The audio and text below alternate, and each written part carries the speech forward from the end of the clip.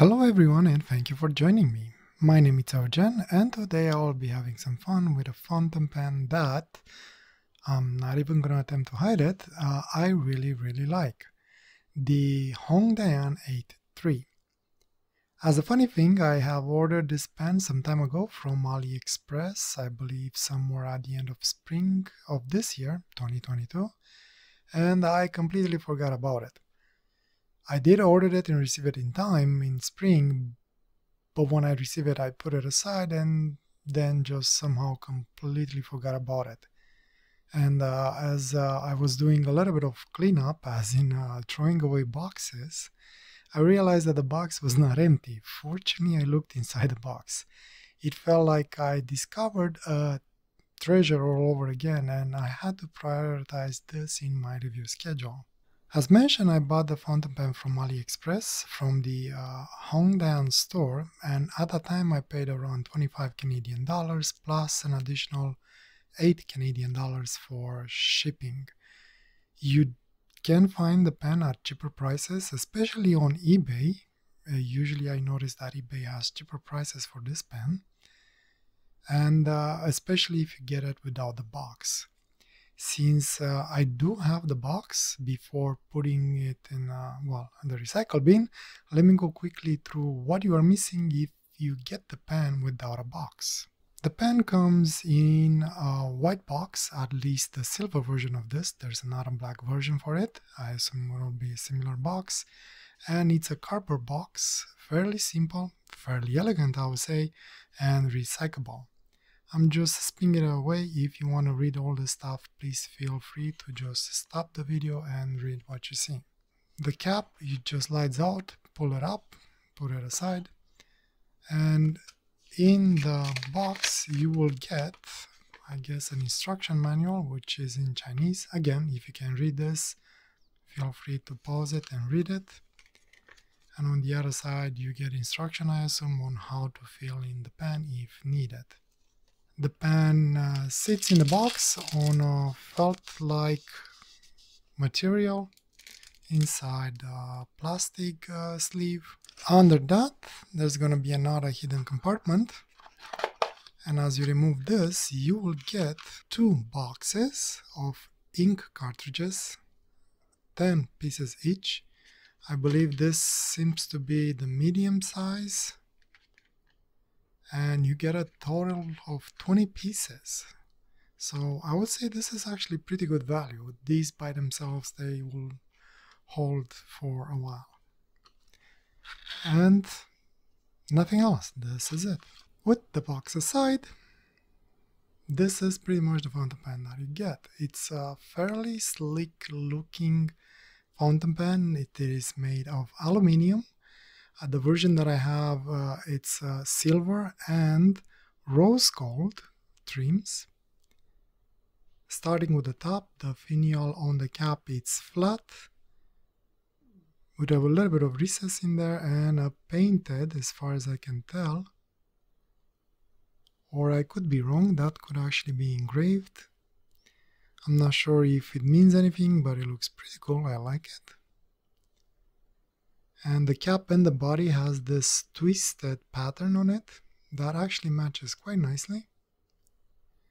And the barrel has a flat finial as well, with nothing on top of it, as is normal for Hong Dian fountain pen.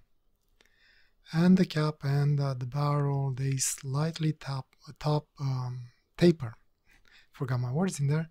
Slightly tapered towards the end. The clip is fairly simple and fairly elegant. It is rose gold in color, a little bit stiff but fairly springy and definitely usable. I like it the way it is. Doing a quick shirt test.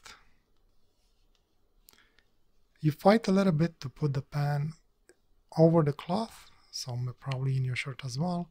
And once it's in your shirt, this is how much it shows out of the pen, which is kind of nice and neat, almost close to military style clip. And removing it seems to be very nice. It is tight, but doesn't seem to snag at all. The clip is stamped and bent, but again, everything seems to be fine, no issues at all. There is a small step up and a very nice rose gold band on the cap.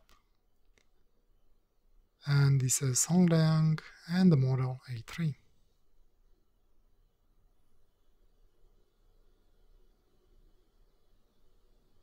The cap, it's a pull-push type cap. It works very nicely and it makes a very satisfying click.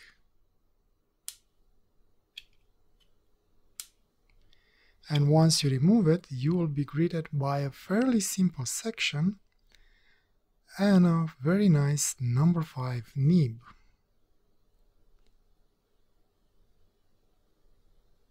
It looks like it has a small rocket ship and something that is very similar with Jupiter. I'm not sure exactly what characters are in there. And at the bottom you have Hong Dian and extra fine nib just underneath. It's a little bit covered by the nib unit, it's hard to see the extra fine. And a very simple number 5 feed, nothing out of the ordinary, but usually this seems to be work just fine. Again, hard to see in this light, but I did a video with my endoscope, and as you can see, the interior of the cap is basically a plastic inner sleeve that seems to be fairly simple and covers the entire inside of the cap. So in theory, the aluminum should be well protected from ink leakages and as such from rusting. Going back to the pen, as you can see, the pattern on the section, it's a little bit different from the barrel. Maybe a little bit odd, but in a very interesting way it does work and actually gives very good grip to the hand. And I like the shape of the grip. It doesn't bother me at all. In hand, it might be a little bit too small for some people. For me, it's just at the edge of being maybe too small, but it's still okay to use, I think. And the balance of the pen is actually pretty good. It's a little bit towards the nib, which makes it to point down naturally without you trying to fight over it. However, if it is too small, the pen pulls very nicely and very deep and quite secure. It's pretty much almost halfway in the cap. And again, it pulls very nice, very secure. You're not going to lose it. And this makes the pen to be a pretty decent size that I think it will fit a lot of people. And the weight, it's actually bang on in the middle. So you might argue that posted, this pen it has a better balance. And in this position, I don't feel any issues fighting with the cap and nothing actually bothers me. This position is even better and gives me a little bit of length to actually do longer strokes as I draw. Once you open the barrel, which by the way you have metal threads on metal threads, you will reveal a converter that comes included with the pen, which again is a pull-push type converter. Nothing out of the ordinary. This is pretty much the entry-level converters that you get from Hong Dian, which is kind of a lamy style based on the knob that you have. In case you're wondering, yes, the nib is a nib unit and it can be removed. I've added personally a little bit of silicone grease, something that I always recommend to add, but not needed if you don't want to. However, with aluminum pens and aluminum section, because aluminum can rust when you use ink, I strongly recommend to add silicone grease, especially on these O-rings. This will help with preventing ink getting inside the section. And going back to the barrel, inside, as you can see from the endoscope video, it's fairly clean, fairly simple, and very smooth. Not a lot of features in there, which actually is quite good, making for a very clean and decent pen inside out. So yeah, that's it. Nothing else to say about the pen. I'm gonna go through the inking process, a quick writing sample, and then I'm just gonna go straight to the drawing part. For today's drawing, I was planning to use the Diamine Earl Grey ink. I have used this ink in the past, but not for a full drawing. I use it mostly for drawing things in the background. But today we will try and see how you can use this ink and how well this ink works for drawings. As all the other cartridge converter type fountain pens that I have reviewed so far, like usual, just remove the cap, remove the barrel, put piston down, put the pen in the ink, turn the piston halfway up, then go back down, and then go all the way up. The pen gets a pretty good feel, and the pen cleans up pretty nicely, no issues there. Again, remember to clean up the inside lip of this aluminum. You don't want to rust if you leave ink on it. And with this specific ink, doesn't seem to be any kind of staining. However, with carbon ink, this light silver, if you don't clean it right away, I could see it might be, it could stain a little bit.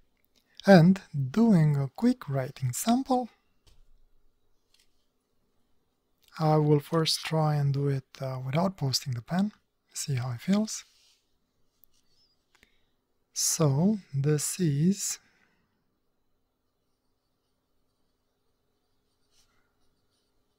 HongDian A3.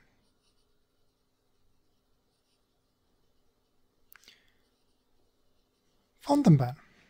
The nib straight out of the box, it's actually very pleasant, especially with this ink. Seems to be fairly wet.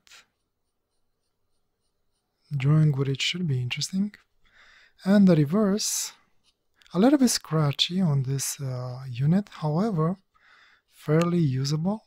And especially if you're light, it's actually really nice, I like it. And it definitely gives you a finer line.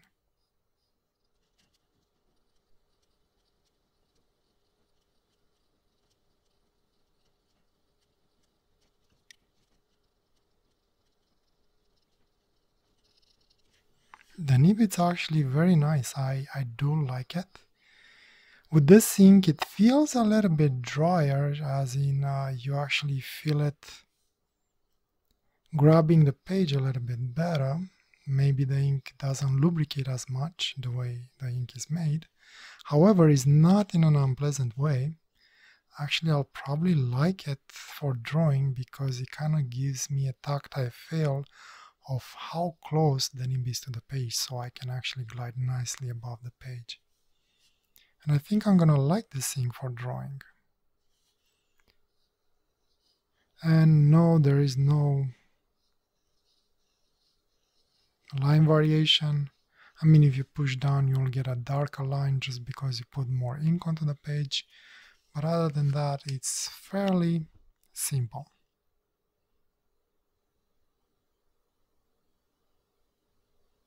Alright, with that, I'm just going to go straight into the drawing since there's no introduction, I have nothing planned. As I mentioned last time, I will be doing drawings from my head in the spur of the moment of things that I'm thinking at that time, just as an exercise for myself. Alright, so let me get into the drawing and I will let you know what I think of this pen. I think I finally figured out what my drawing from last session looked like. Burned wood or charcoal. And I realized that as I was drawing the trunk of the broken tree that formed in my head.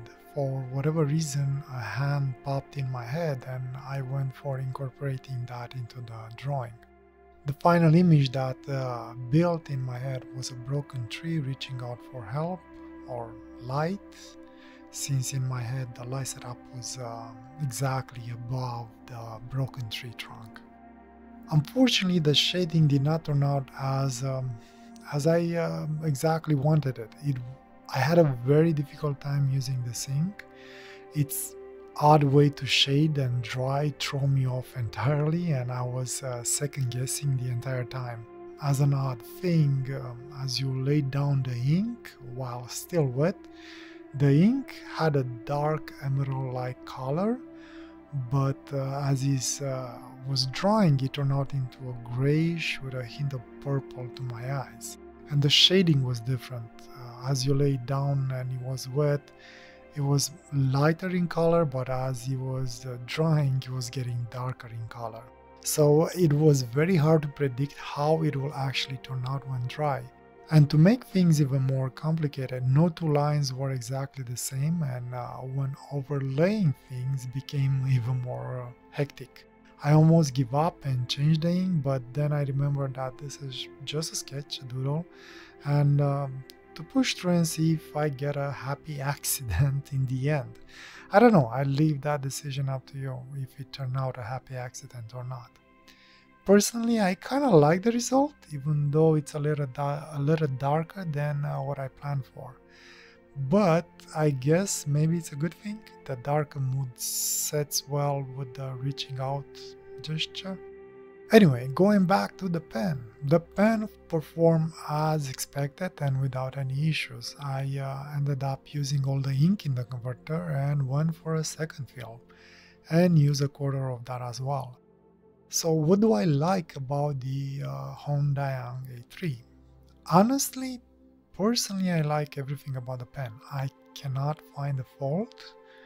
Not sure if all copies are the same, but this, for me, is as close as you can get to perfection. Well, as far as metal cartridge converter fountain pen can get. I like the weight, and I like the size, especially when posted. I like the feeling it has when it's in my hand. The section is great, the finish is great, nothing gets out of place, and the nib is just as good. It's really hard for me to find any minuses on this fountain pen. Is there anything that I actually dislike on the HongDian A3 if push come to shove? I'll be honest, not really, not for me. There is nothing that I dislike or can think of anything that people might find an issue on this pen. Again, based on the copy that I have. It doesn't mean that there are not bad copies out there. It's just, maybe I'm just lucky. If I really have to find something, then maybe I would nitpick on the fact that the dual tone nib doesn't match the rose gold trim that this copy came in, and maybe the nib on the reverse could have been more smoother, and maybe I'm posted it's a tad on the light side. Again, these are just nitpicks in my opinion. I'll leave the final decision up to you based on what you have seen. Overall, I love the fountain pen and kick myself over the fact that I forgot about it and almost throw it away. I'm actually planning for next year to grab the black version as well, and I hope it will be just as good. Might do an update on that as well whenever I get it, if anyone is interested. If by any means I have missed anything or you have any other questions, please leave a comment below and I will try and get to it as soon as I can. Please feel free to also leave a comment if you want to share your own experience. We all have different experiences and it'll be nice to hear what other thinks of this pen. My experience might be different than yours, and that's okay. With that said, I thank you for joining me today and I hope I will catch you next time. Wish you all the best and a wonderful day or night wherever you are. Take care. Bye.